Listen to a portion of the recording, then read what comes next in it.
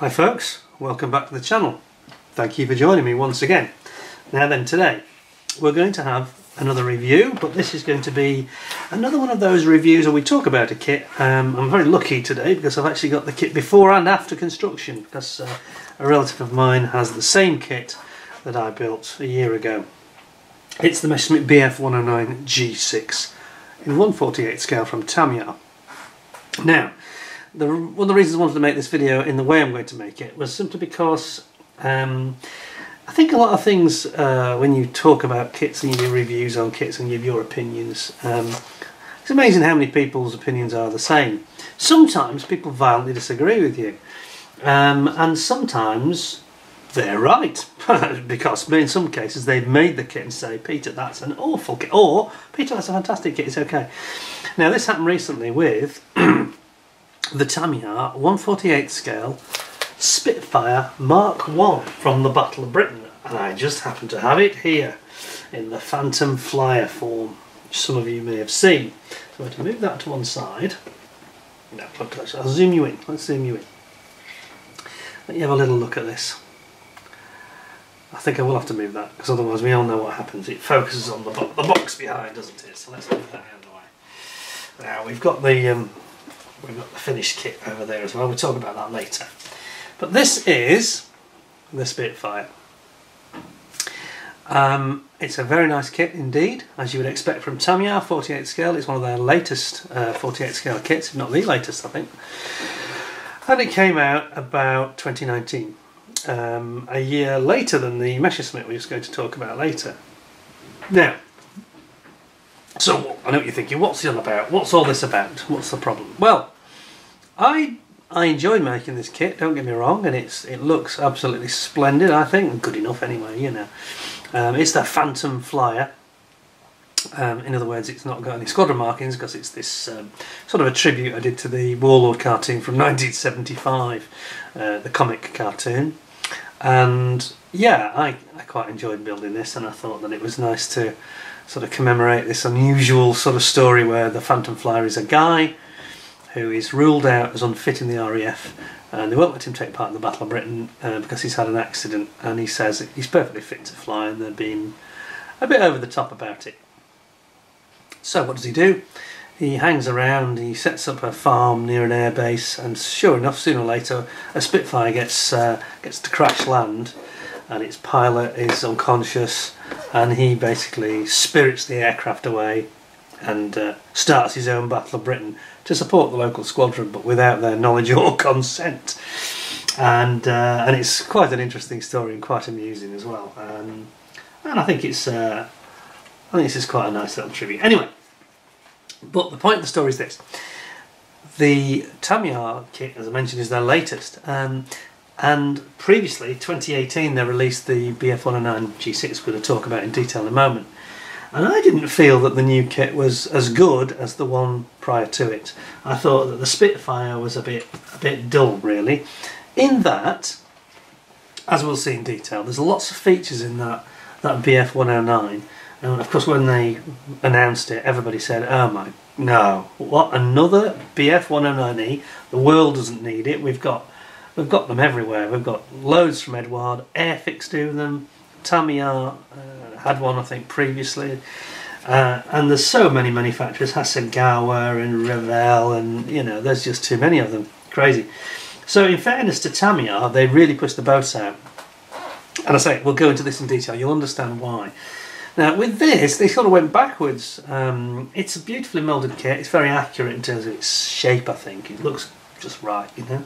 Except they had this horrible seam. They insisted on putting this separate piece for the tip of the cowling just before the spinner here, which creates problems. Now I've talked about this in the review I did, so I won't go into too much detail. It wasn't necessary, and it was just giving a problem that didn't need to be given. And in every other respect, you know, the fit of the kit was so good, and yet this wasn't. Some people said they didn't have too much of a problem with it, and some people couldn't understand why I was being perhaps a little bit negative about what is otherwise a really nice kit. And it looks a great spit. I love this, actually. I can play with it. But What disappointed me was that everything has a context in life. You know, if the Queen of England was, I remember there's a story by Sue Townsend who did the Adrian Mole children's stories about a young boy, and she also wrote a story, and I can't remember the title of it, but basically it was about the Queen of England. There's a general election and some sort of very communist government comes into Britain and takes over, and the Queen and the royal family are sort of got rid of as a monarchy. They're nothing nasty, but they're just dissolved as a monarchy, and they have to live a normal life, and the Queen has to go and live in a council house. Now, this is a contextual thing, and this is where I'm coming to on this subject. If the Queen was to live in a council house, she would think, you know, that is really very unpleasant and rough, and not, you know, not what she's used to, and really a very retrograde step. If you know, a refugee who's fleeing from Syria, say, or some other war-torn country, you know, like somewhere in Africa, if they were offered a council house, they would think that that was an absolutely magnificent thing. They would think that they had really achieved something, and a big step up for them. So this is the point. It's about context. It depends what you are used to. Now, I built the Me Bf109G-6 first, and it is the better kit. I can guarantee it's the better kit. If I built this first, I would have been very, very much more enthusiastic about it.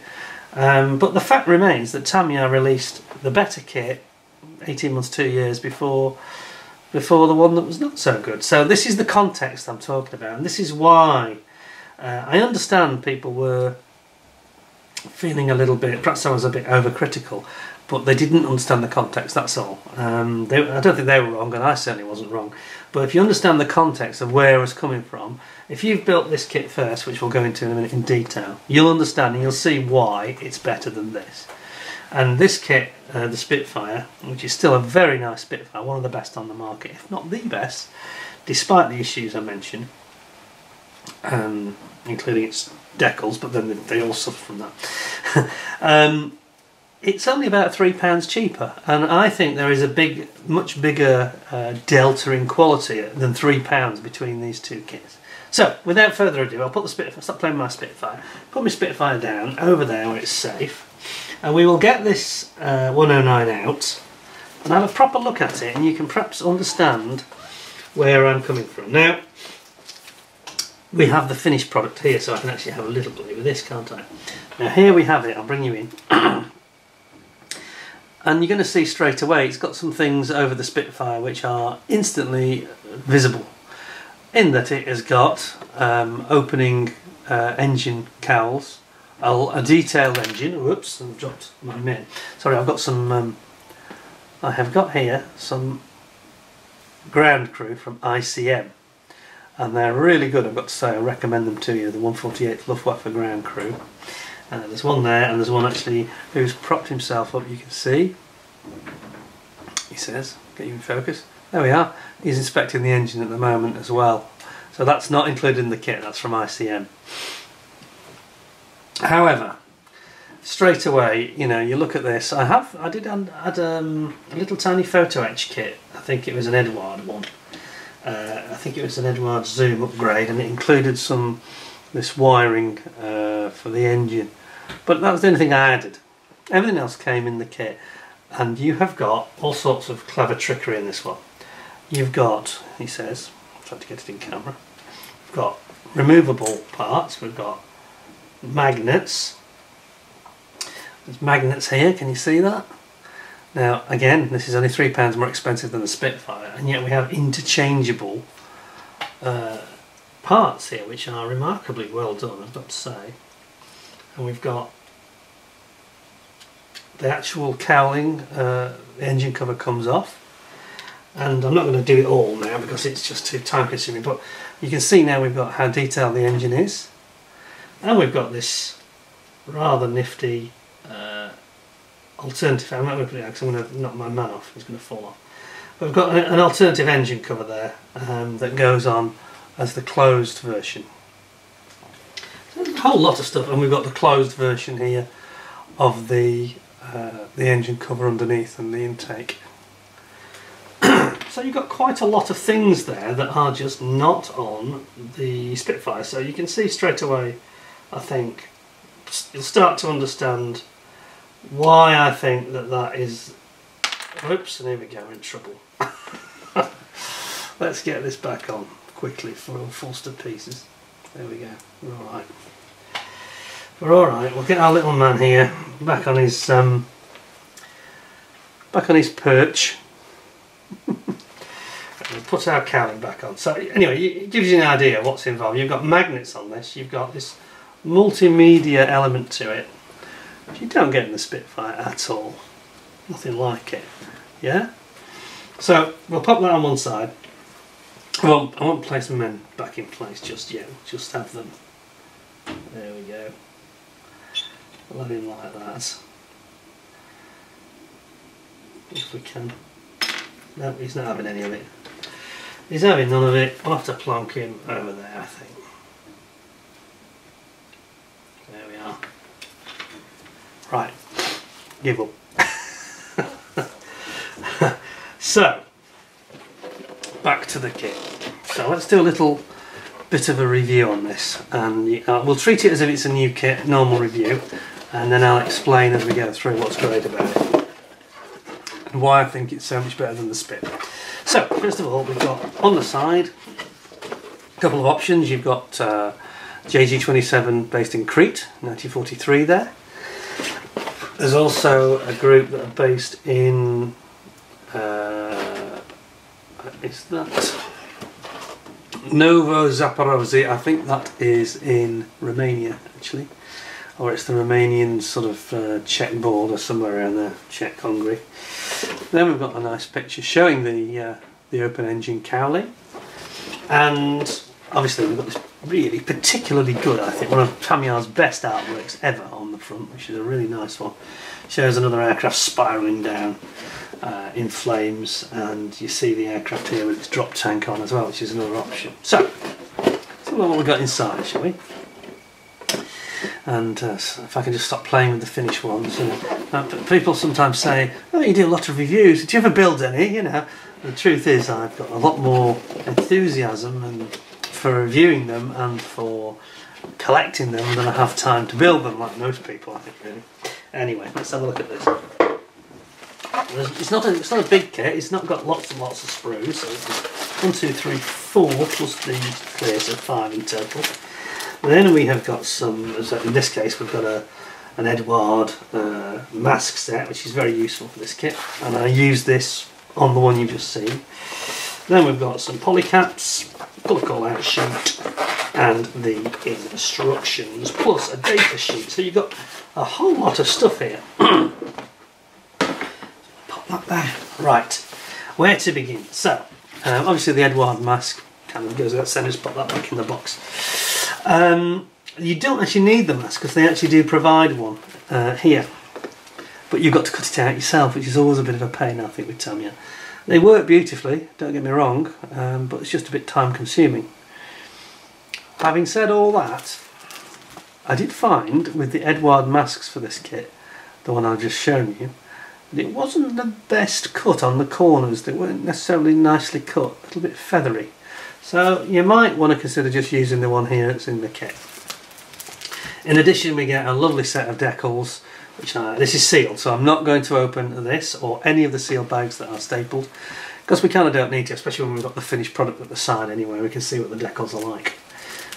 Now I have to warn you, typical true to form on Tamiya, they're very thick, these decals, and so much so that on the aircraft you see in the background, I'll move it a bit more to shot, I think.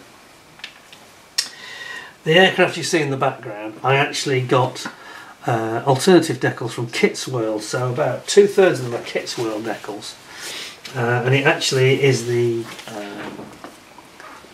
markings of an aircraft of a guy called Franz Stiegler. You may have seen my The Final Call video, which is about the story about this guy Franz Stiegler, who was a fighter ace in the Luftwaffe, JG-26 I think it was, and he met this B-17 Flying Fortress over Bremen and didn't shoot it down because it was so heavily shot up, it was just falling to pieces. It had half the tail shot away, huge hole in the fuselage, an engine out, another one on fire, and so on.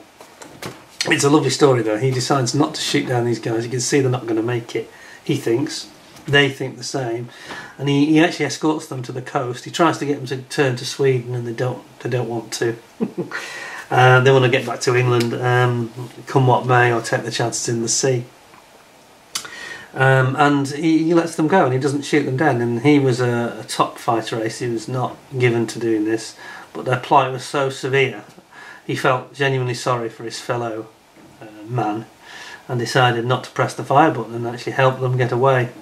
And years later, in the 1990s, they met up and became great friends, which is quite a touching story. So that's the markings that you see there, especially when you see the Berlin Bear, which was the squadron's insignia, which is on this particular version. I've done a bit of a mix and match here, so I've got the two versions, open or closed, but that's the one. So when we have that on, it truly is Franz Stiegler's aircraft. And these are his Stiegler markings on the side. Anyway, let's have a look at what we've got. So here we've got one of these beautiful, and the Tamiya are doing this so well lately, aren't they? It's a lovely colour call-out sheet where they show you exactly what the aircraft's going to look like, and once you've decaled it, also gives you some hints about one or two of the stencils, etc. And they do, I think I'm right in saying they do include swastikas, but they don't name what they are or show what they are, which is quite a clever way around this problem, even though I think too much is made of it. It is actually dated 2017 after 2018. It came into Europe in 2018, but I think it was released in late 2017. And it's because it's kit number, what do they call it, 48-17? Or is it 617? Let me just give you the number. It is double 17. So it's 6117. Sorry, 6-17. All your colour call-outs, great guide, and you can cut this out, of course, if you want to, because it's to scale, so you can cut it out and use it as masks and cut them up if you want to. On the other side, you've got, again, it's a two-sided sheet, it's so beautifully printed. Here's your Malmö Crete, or you've got this place, we're not sure where it is, we think it's Czech Republic or Romania. Different options, some beautiful modelling effects, you can have a go at that there. If you're feeling brave with your airbrush, get some nice effects done.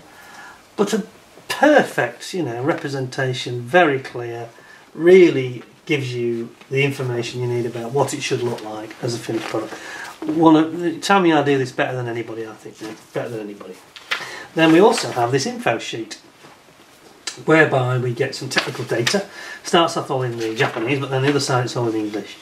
So it tells you also some of the sort of detail of what the components of the aircraft are all about. You can see it here, showing your slats and your Bueller and the canopy and your cannons, etc. Very useful to have, very helpful. Gives a lot of technical data about the aircraft, history, service record, etc. Then we've got a typical Tamiya latter day instruction book. The only issue I have, only complaint with these, and they're very good actually, but I don't know why they got this rather strange shape. It's not A4, it's kind of slimmer and taller, so it makes it a little bit odd. So you can't pop it in with A4 size leaflets or magazines and things, because it's a bit odd. Anyway, not a major problem. So you start off, you've got to decide with the Tamiya kits, because there's three variants. You've got to decide which variant you really want, because there's going to be, here you can see it's A, B or C, and then you need to focus on that and decide if it's, I'm going to build B, for example. And the aircraft also, B I mentioned, does come with an option for ground attack, so it's got gondola cannons, 30mm cannons under the wings. So it's very important you decide at the very outset which version to build. Various bits you need to sort of cut out, and we did have an issue with that on the Spitfire, where the clarity of the instructions was not as good as this. This is very clear, you've got it there. It's pointing out straight away, drawing your attention to the fact that you need to cut that out for A or C. Now on the Spitfire it was vague, to put it mildly, and again not a step forward, so hence some of my comments there. Lots of detail to prepare. You've got to build up the inside of your cockpit surround. You've also got this sort of spigot and part of the engine assembly that the engine will sort of hang on, which is a very clever concept. The way they design this is absolutely brilliant. In 48 scale, I don't think I've seen a better kit as a concept or execution than this. So you're doing up your two sides, then you bring them together. You've got the very front here as well of the engine, onto which they'll later become a magnet fitting. Then you're building up your proper cockpit and your tub for the pilot to get into. And I did have, I mentioned I had an Eduard, I think it was the Eduard Zoom set. So I had a few parts, but I didn't use a lot of them because the kit parts here are so good. Don't really need them. Things like these wheels, you could build them up in photo etch. Well, to be honest, the plastic was so excellent, you don't need it. You just don't. Building up your mount, you've got quite a nice pilot figure as well, which we've got there. So you can see him sitting in the background. If I just zoom you in, there he is, sitting in his Bf109. Yep, he's quite a nice little figure, and I thought he looked okay. So we've got him to go in, and you've got to get him into his seat, obviously, all your trim wheels, you've got your cannon breech cover for the 30mm cannon that fires through the spinner. All goes together into the tub, and if you don't have the pilot, you've got the option of these decal seat belts, which I never really like because they don't look right. But anyway, they are there, you know. You have to bear in mind with some of these kits, and I was talking to some of the team from Phil Flory's company, you know, and his PM Models team. In fact, it was Matt Ball, and he said about, you know, you can do all this detailing and then you stick it in there and you've got these things like the pedals, and you've got the toe clips, straps for the pedals. You'll never see them again, ever. You'll never see them again once it's gone in here. So just bear that in mind. You know, some models prefer to do it because they know that it's there and it's authentic, which is great. But don't get hung up on this stuff because much of it never gets seen. I built the Mustang 132 scale Tamiya kit, which is a beautiful kit. And I reckon there's about 75 to 80 hours of work in the cockpit that is non-visible anymore. And I really regret those 80 hours were wasted. I could have done lots of things with that 80 hours. But anyway, there we go. So, we've got a bulkhead, like a rear bulkhead here that's going in. And there's lots of fine detailing and painting you need to do to get this all to go in correctly. Obviously, you've inserted from the bottom the cockpit with the pilot and his tub through from the bottom. So you just turn it upside down. Then we're building up this beautiful Daimler-Benz engine. And I have to say, it really does look nice. If you spend the time to just detail this up, it looks a treat. You've got so much detail going in. You've got your little compressor, your supercharger here on the side, and you've got some deckling as well, which just adds to the realism. This is one part where we have I had in my case a bit of photo etch, which does add, because it's very thin, it does add a bit of realism, I thought, which is quite good. The plastic piece is fine though. Again, you don't need it really. You don't need it. Then you put in your vertical stabiliser and your tail planes, and these kind of lock in with pins so you don't have any issues on this kit with things like the correct alignment for the tail planes. They will be absolutely true and perpendicular as long as you've cleaned up the parts. When you glue them in, you cannot make a mistake. And there's a few designs throughout the kit you'll see like this. Same here with the rudder. You can't get it misaligned because it's got these thick and thin little plugs that go through there, and it will go in perfectly every time. There's a few little bits where you need to putty various points here depending on which version you're using. There's a little bit of puttying to be done to cover up certain hatches that are only on certain variants, so be aware of that. You've also got a couple of holes to drill on each side if you're going to have these gondolas, the ground attack aircraft, the B, which we'll talk about later. Then you're bringing in obviously your two halves of your wing together with your wheel well bays in between, so you have to remember to paint those. And then we get the radiators go on. You pop in these, and again, beautifully designed. You can't get the gaps wrong here with your ailerons. They'll go absolutely perfectly.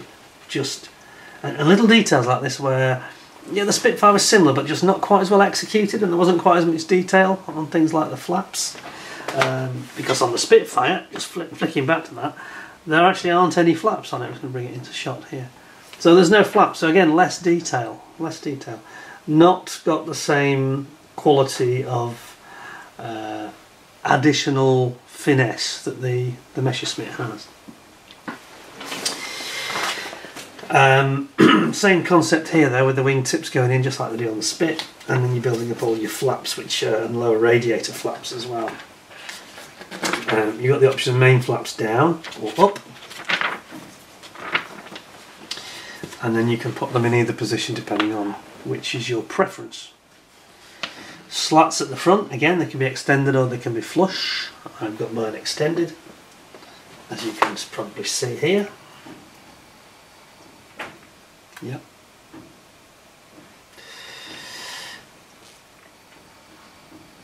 Then you're putting in the main fuselage and the wing are coming together, and they were an absolutely beautiful fit. It sort of snaps in with a click fit with no gaps. No filling was required in this model. It was absolutely perfect.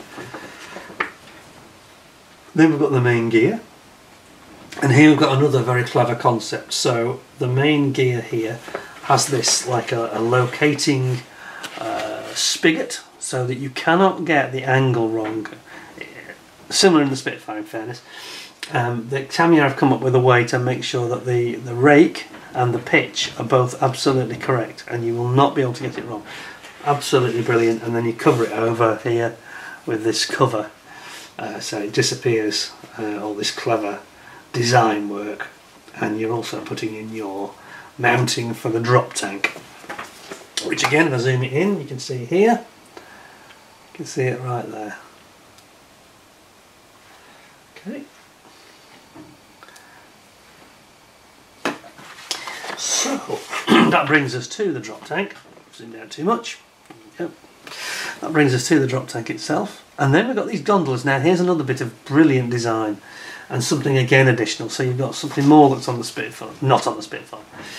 You have got here this central centre line part of the back of the cannon.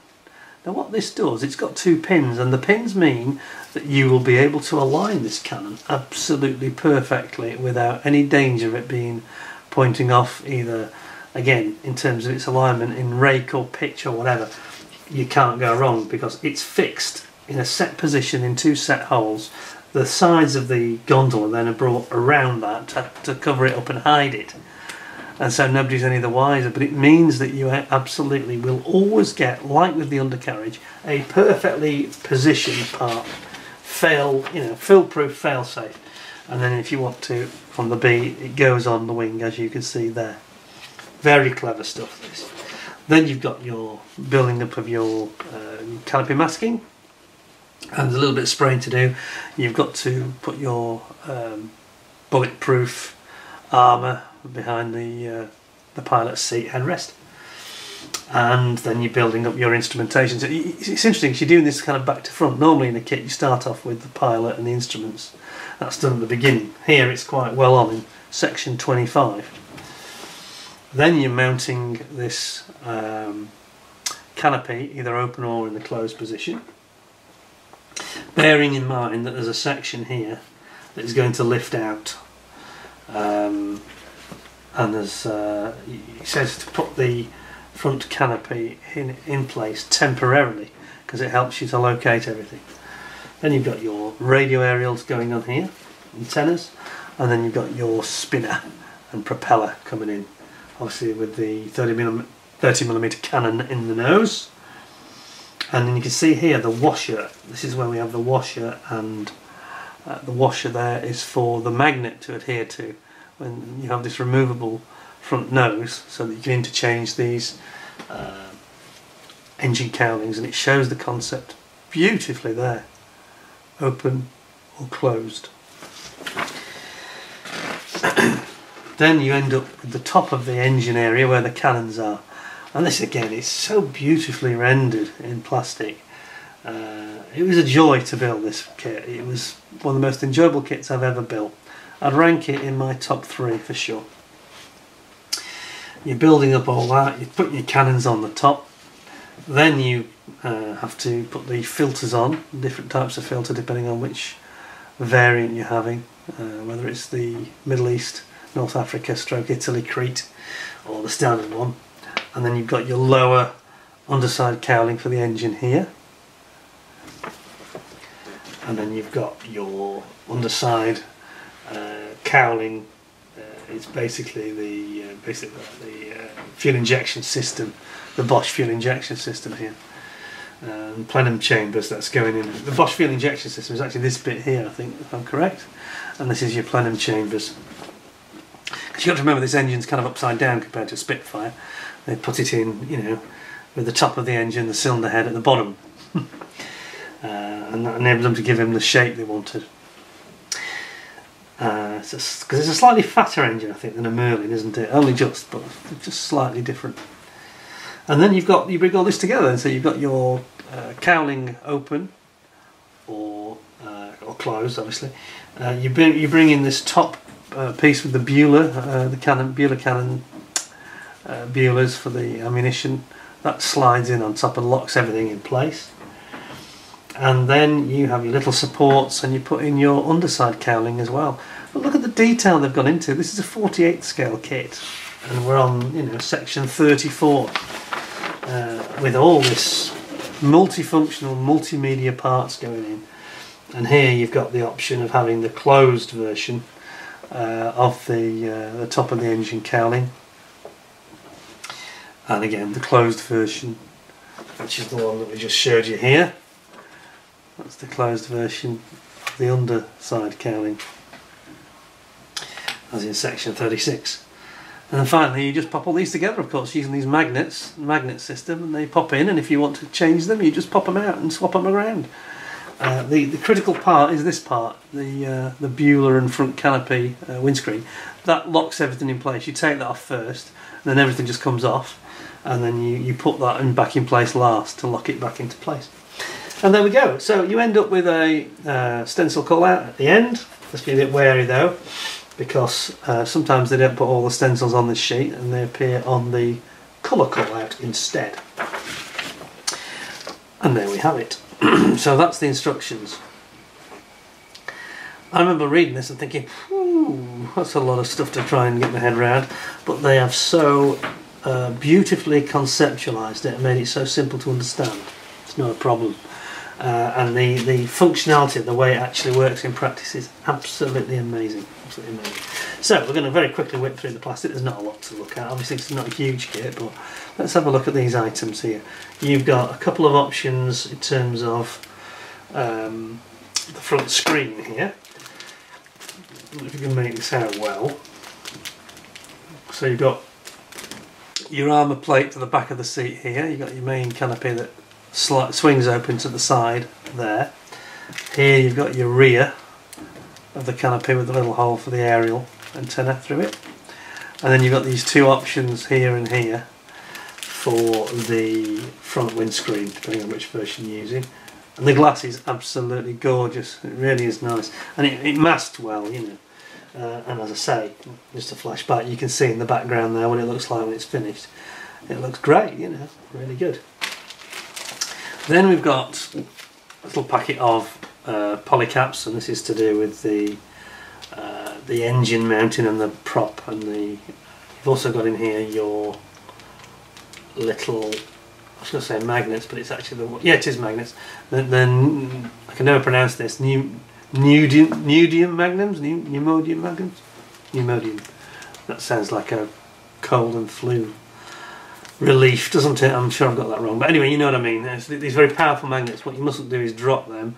You don't want your cat, dog, or any other animal, or children, or adults eating this or getting it ingested, because they are very powerful and can do damage in your body. So be very careful with those.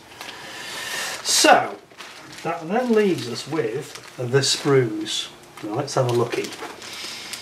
You will not probably find a nicer Warbird type 48 scale kit than this. I rate it as one of the best. I enjoyed the old Tamiya Thunderbolt Razorback, but this was better because it's got so much extra features, you know, and functionality.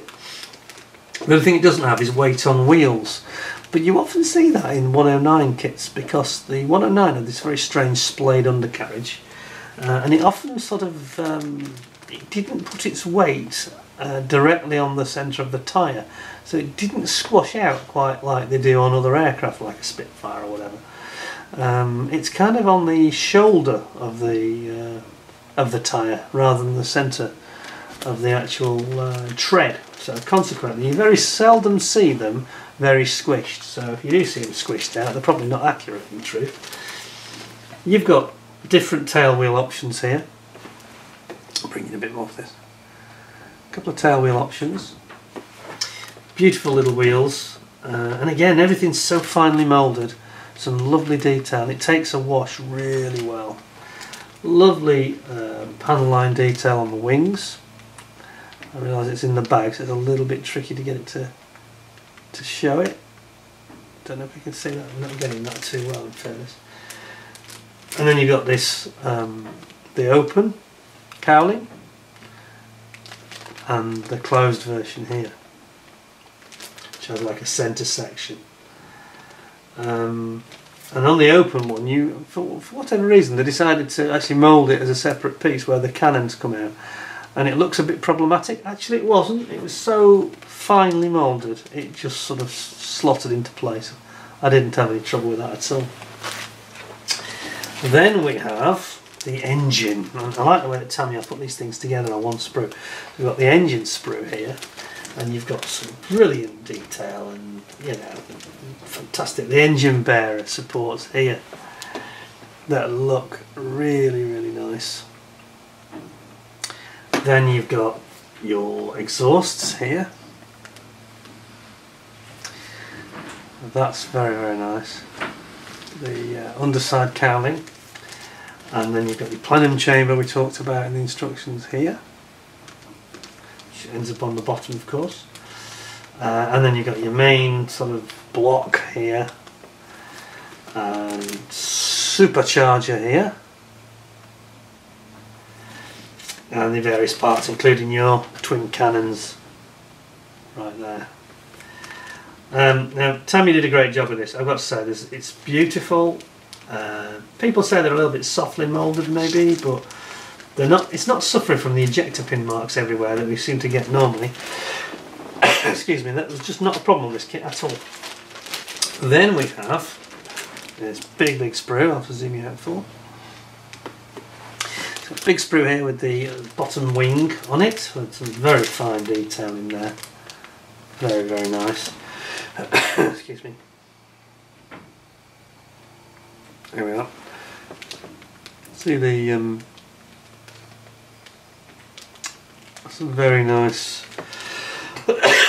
excuse me, panel lines, little hatches, but beware of some of those you need to sand off or putty them to smooth them off, because some of them are not applicable on certain variants. You've got your slats here for extending the slats. Here's these rather clever pin and plugged type gondola for the cannon, which is here, and this system enables you to plug it in and have it in perfect alignment every time. It will be exactly true. Very clever concept, something we haven't seen before. Here's the undercarriage we talked about, same idea here. So it's going to give you the true rake and angle and pitch of the wheels. And over here we've got the two sides of the gondolas, which go around that plug and cannon system. Plug-in cannon system. And then we've got the flaps. And there's several flaps, there's split flaps. Lovely sprue. Lovely sprue. It's a lovely kit this. I can strongly recommend it to you, this kit. I can tell you it's going to get a very good rating at the end. Here's the last sprue. And we've got, strange for Tamiya, they've gone and put this one bit of the sprue sticking out on its own. And I know in my own kit it was actually broken off. I'm told that's quite common. This one isn't though, this one's all intact, so it must have been looked after better. And that of course is the front, just behind the, you can see the cooling jacket there for the engine, and it's just behind where the prop spinner sits. Speaking of the prop and spinner, here they are. Very, very nicely rendered indeed. Really good looking prop. Dead accurate, you know. You've got all sorts of interior detail here, your trim wheels for the cockpit. You've got your intake cowling underneath. Quite a nice pilot, it has to be said. It's quite well rendered, the pilot is. And you've got various parts of the engine. You've got the oxygen system here. That is inside the cockpit. You've got your tailplanes with this rather foolproof system again with these lugs, so you cannot misalign it, it'll go in perfectly every time. And same with the rudder. And then you have this mounting system on which the engine actually builds it up on top of, and you've got your 109 fuselage. And don't forget, on the 109 it has this like a seam that runs down the spine. It's not, when you glue it together, you mustn't sand it out or fill it. It's supposed to be there on the real airplane. Has one above and one below, so that is actually the way it is meant to look. On mine, I'm not sure is that evident. Maybe I filled it in with paint without realising it. But you should try and leave it if you can. And then you've got little details like you've got the pilot's pedals there. And I mentioned, you know, photo etch. Don't really need it on this kit, I don't think. It's not strictly necessary. There's just various little parts here where we've got the filters, engine intake filters and things like that. And you've got parts of the cockpit, rear of the cockpit there, and the internal of the cockpit tub, the pilot's sitting. That's kind of it really. I think with this, it's I never didn't do a review of this kit when it came out. I just got cracked on into building it. I didn't truly realise that it's a classic example. I think this particular one, it is. It looks very nice on the sprue. You know, it looks great. If you're used to Edward, it kind of looks a bit like an Edward actually, but there is so much more to it, and it's more than the sum of its parts. When you start building this, you're going to enjoy it. You're going to enjoy it because it goes together so beautifully. But because it has these additional things, it's not a boring build. It doesn't just You get into it and you start to understand the way the real aircraft works and how the cowlings open and all this sort of detail, which you don't get from a standard kit. And you know, as we say, when you look at the finished product over here, I mean, I think you can probably see sometimes when you look at a model, you can tell when the builder enjoyed the build, and I think that comes through with this one of mine. And I certainly did enjoy it. Thoroughly enjoyed building this kit. Absolute peach it was. I even bothered to do things that I don't normally do, like the nice aerials for the antenna, which sometimes I don't always bother with. Get a bit lazy sometimes, you know. And it's all there. It's an absolute cracker. It's a model that had a backstory that I quite liked. So, you know, I did a version that gave a little bit of a tale with it, which I thought was quite worthy of telling, and is worthy of looking into. If you ever have a look at the book, A Higher Call, or you can see videos about it on YouTube, A Higher Call, or look up Charlie Brown, not the cartoon character, the bomber pilot, or Franz Stiegler, and you'll see their story. But I think that having now shown you this model, explained all the functions and the additional features that it has, which I can't think of any other 48 scale kit that goes into this. They basically scaled this down from the concept of the 32nd scale kit, and it feels like it when you're building it. And it's great fun, real enjoyment. You really get into it, and I was kind of sad when it came to an end really. I thought it was a cracking model, one of my favourite builds ever. That is why I made the comments about the Spitfire. The Spitfire is not a bad kit at all.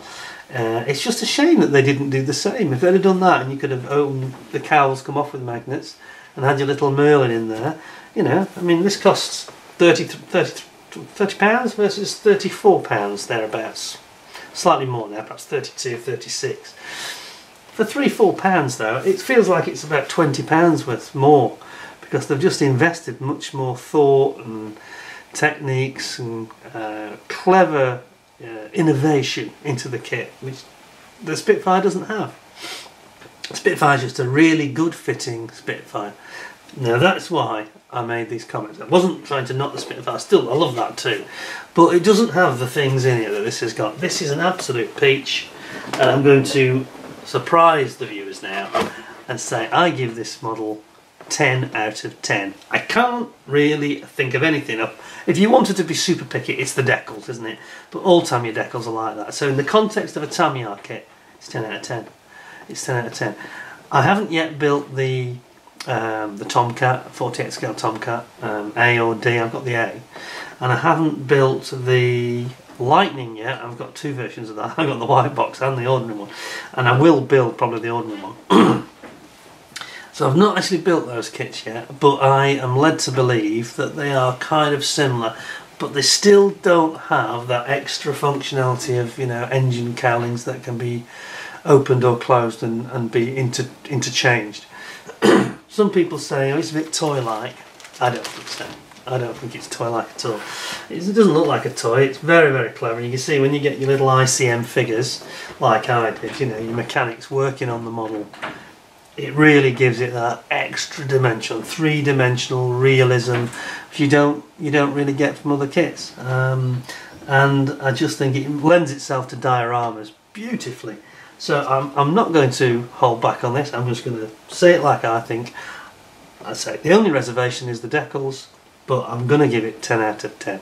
I think it's probably only the second kit where I've gone to 10. So for £36, you can't go wrong with this kit. You don't need any other BF109. You don't. There's probably too many of them out there, I know. Anyway, that's my view. I'm going to now put my Mr. Hobby there to make sure it doesn't fall out, because I seem to want to do that. That is my verdict. I am not going to change my mind. I think it's an absolute stunner. One of the best kits of all time. Certainly probably the best in 48th. You won't regret it if you buy this one. So 10 out of 10. Thumbs up from me. One of my best ever rated. So it's been a pleasure to do this review, because I've been able to revisit, thanks to my relative, I've been able to revisit it again and just remind myself how good it was. So there you go. Hope you enjoyed the video. Please give us a thumbs up if you did so. Any comments, I always welcome all comments, as long as they're not rude or insulting. But even comments, you know, I sometimes make mistakes. Some people have pointed out a couple of mistakes I've made. I won't bore you with all the details now, but and I realised, oh no, he's right, I've got that wrong, you know. And I'll always say thanks, you know, because I can't remember everything on the spur of the moment, and I only do my videos unedited, so I don't do any cuts. Everything you hear me talk about, it's all from memory. I haven't got notes or other bits of, you know, cue cards or anything around here. I just do it from memory. So we all make a mistake now and again when you do that. So thanks for joining me. If you haven't subscribed to the channel, please do so, because I think you'll find there's more interesting stuff like this coming along. And if you are a subscriber, please don't forget to ding the notification bell to make sure you get informed of any new ones that come up. And it just remains for me to say thank you for joining me. I hope you all stay safe and have good health. And until next time, thanks a lot, and bye for now.